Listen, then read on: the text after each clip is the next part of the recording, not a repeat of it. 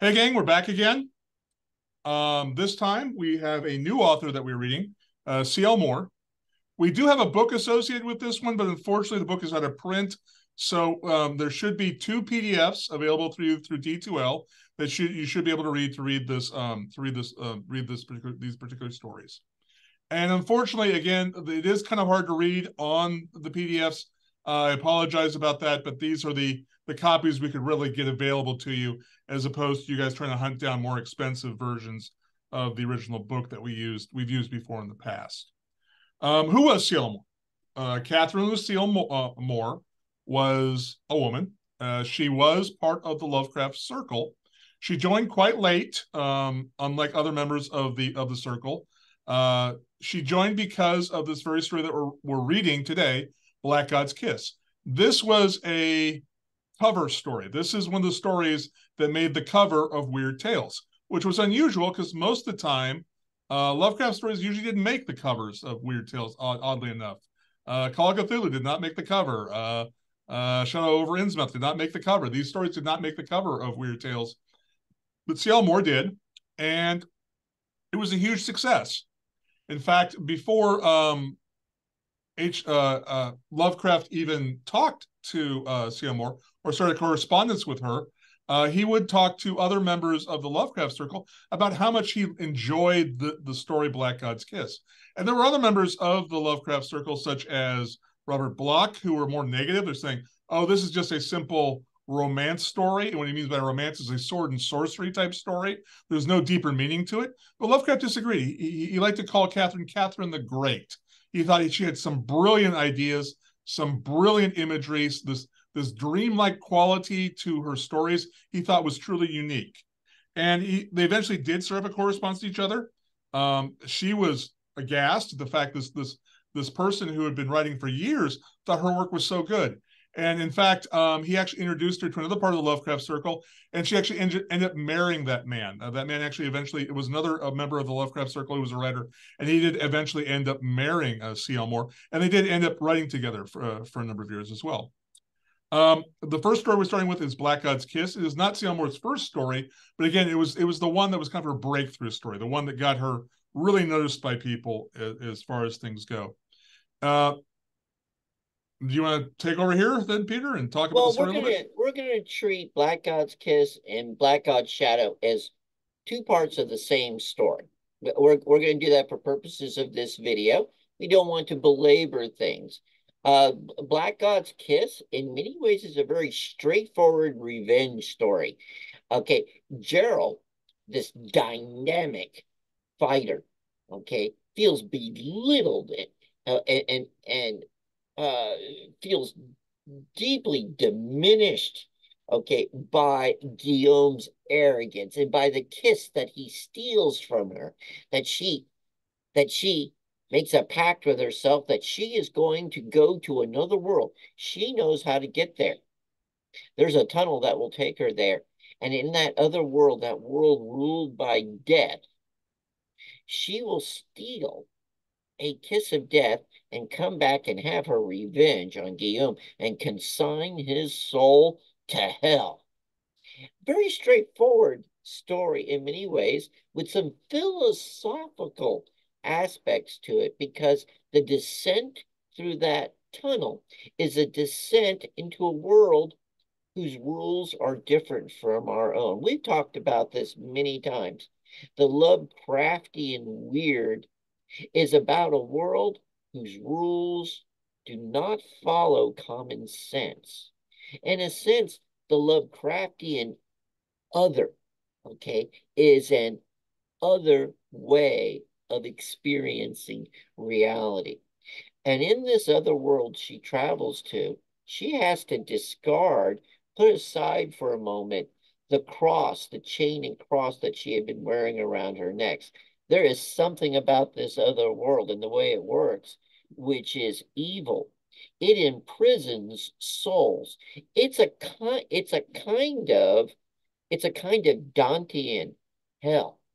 This is a place where those who were once alive are tormented for their sins. And the god who presides over this world. For lack of a better term, we call him the dark god or the black god. But his idol, okay, if she can kiss it, she's convinced she can take that power back to the surface world, to our world, which is, by the way, medieval France, okay, and have her revenge.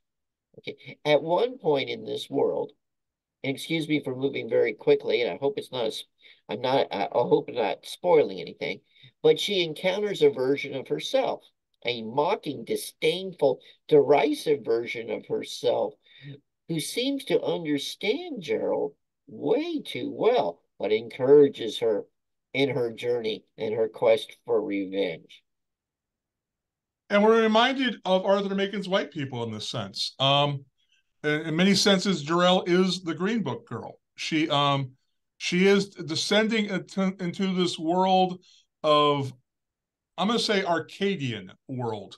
Arcadia Oh, was an area of Greece, and it's used in English language to say a dreamlike Romo-Grecan type world, because we get these images. And you mentioned Dante. I'm also reminded of some of the scenes of people being tortured in Tartarus in Greek myth and things of that nature.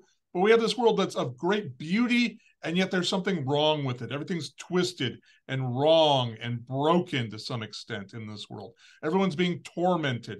Even these creatures of great beauty are being tormented in this world. I'm And so glad that you said Arcadia and reminded us that what we're talking about in this other world is not dungeons. It's not Dantean in that sense. This world of afterlife, this world of apparent eternity, has an awful beauty to it. It's a it's a world with a starry sky, but we don't recognize those constellations. They're different. But it is a world that is beautiful in both stories. Okay, she travels on a journey through an alluring and beautiful place. Okay, but it is a place of despair and torment, a place of awful beauty. in the end, we have the twist again. One of the things we get in these Lovecraftian stories is, of course, the twist. And the twist in this case is that there's one point where she's talking to the mirror version of herself, and she says, "What do you want to do? I want to kill Guillaume." "Oh, do you? Why do you want to kill him?" "Because I hate him." "Oh, really? You hate him? Is that so? Okay." And you're given the hints that there's something else going on there. And in the end, we find out that Jirel has mixed up her passions. The reason that she feels so strongly against Guillaume is a mixture of both hate and love. She both hates him with all her being, and she also admires and loves him with all her being. And she does not realize that until he is gone at the end of the story. It really, we stopped at the end of Black God's Kiss with that horrible epiphany where she realizes she is killed and consigned to hell, no less. The man she loves, whom she loves more than any other, it's as if we have the abrupt ending of the white people, of Macon's The White People. It's as if the Green Book girl, as Ambrose as Ambrose argues in the epilogue of The White People, Ambrose says the Green Book girl did not realize it, but she was destroying herself. She didn't realize how these powers she had awakened in the Force and in herself, she didn't realize how they were poisoning her. And the Green Book as a record, a diary of a journey, ends abruptly and it's incomplete. And Ambrose closes off that world by destroying the Roman idol. Okay, so in a sense, Black God's Kiss ends where Macon's story about the Green Book girl ends.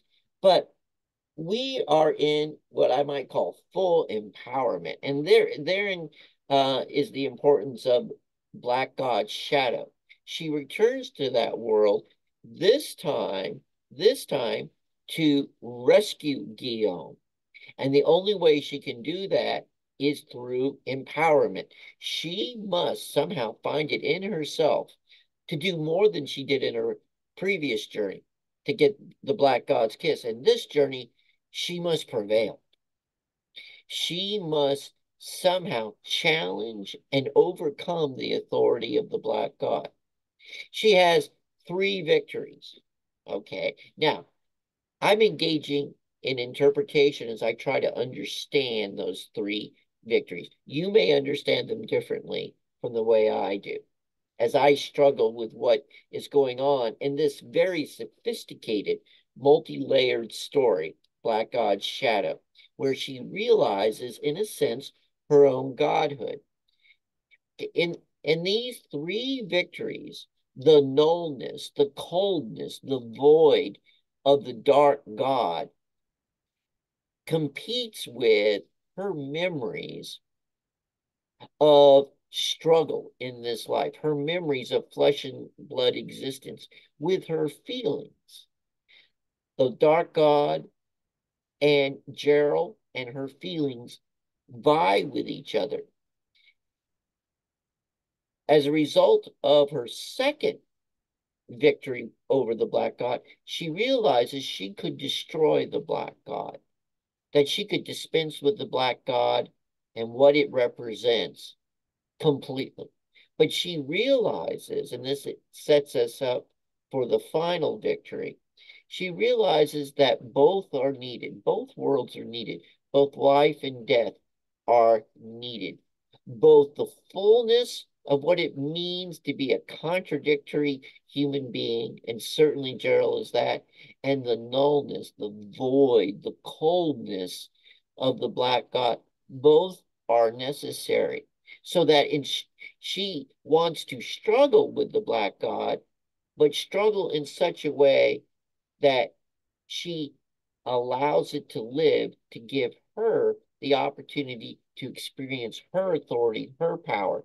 And in so doing, she displaces the dark god's authority over the dark god's world, and she sets free all the spirits who are in torment. But she does not dispense with the dark god. It will remain the dark god's world, but in that world, she has complete latitude to set free those she will set free, and among them is Guillaume. And from this, we see an overarching narrative with the weird. If we look at early stories of the weird, such as Archimedes' White People, what is that about? It's about the fact that there is this other world, that there's an existential horror. Everything that we think is true may not be true. And what are they afraid of at that time? They're afraid of a little girl having power. Keep in mind, this is the patriarchy. This is the British patriarchy. This is the whitest of the whitest Anglo-Saxon, of the most white Anglo-Saxon, most Protestant WASP people ever. Well, speaking of author Machen, we're talking about the story of the White People. This is a story that inspired H.P. Lovecraft in his sense of the weird. In Machen's story, we're at the end of the 19th century, at the beginning of the 20th century, and the British Commonwealth is still the British Empire, and the sun never sets on the British Empire. White patriarchy has never been more powerful, more preeminent, and more dominant than at this time. Okay, and so the Green Book Girl represents a threat to that. And it's momentarily contained. But as of Lovecraft, correct me if I'm wrong, Ryan, as of Lovecraft, there is no containing the cosmic other. It fills up the universe. Okay. There is no resource or refuge or hiding in our own ignorance anymore. We're doomed to know, and the cosmic otherness, the deep ones, the old ones, the outer ones, represent who we really are. We have an empowerment motif. And again, Machen is very much talking about, good old traditional values. And by the time Lovecraft is writing, those traditional values have begun to change in the 20th century. It's becoming a modern world with all of its modern sensibilities. Science is showing that the universe is far older, far more complex, far far larger than anything we can comprehend. Very much so, humanity and Earth are no longer at the center of the universe. They're shown to be often some far corner of the universe and almost insignificantly small. So by the time we get to Lovecraft, we get stories like the Call of Cthulhu. We get stories like the Shadow of Innsmouth, where not only where he's giving up this cry that there is this outer world, there is this greater world, but he can't be naked. He can't sit there and say, "Oh wow, we need to be vigilant. We really lucked out with that green girl to prevent this thing from happening," because in the end, we are a member of the Marsh family. We are from Innsmouth. We do see the dreams of Cthulhu at night. We are part of the problem. We thought we were the thing that we were part of the wall of protection that was keeping these outsiders out. But Lovecraft reveals to us, no, you are the outsider. You are the monster that you thought you were protecting the world from. And now we've gotten to C.L. Moore. And what is C.L. Moore saying? She's saying, she looked at what Macon said, she looked at what Lovecraft says, and she said, yeah, but this gives individuals so much power. This gives especially women, especially minorities, people who have been kept out of power. This puts power takes the power out of the hands of large organizations, of large traditional societies, and puts that power into the power of the individual. It doesn't matter who your parents were in the world that C.L. Moore is growing up in. What matters is what you can do. What that your personal experiences, your loves, your passions, what you have done in your life, that is what beats back this darkness. C.L. Moore is describing a universe which is in chaos. This traditional way of doing things is in chaos now, and it is a void. It's dark. It's insignificant. No, it's not. You can fill that void with your own purpose, with your own individual value systems. Would you be talking about nihilistic optimism? I'm talking about things that you see in films such as Everything Everywhere All at Once, where basically it's saying that the fact that everything could be possible doesn't mean that nothing has any meaning. It means that what you choose to do is incredibly important, is what it says. You have the choice of doing anything. What you choose to do then is very important. Not the idea that, well, it doesn't matter what I do because everything's possible. Again, what it's saying is that our choices, our beliefs, our own inner spark, as C.L. Moore would say it, is what truly matters in the darkness of the void. And I think we'll leave it there, guys. And next, we're going to jump into the new weird. We're going to take a jump of almost probably about 80 years into the future and see what happens. All right. Bye.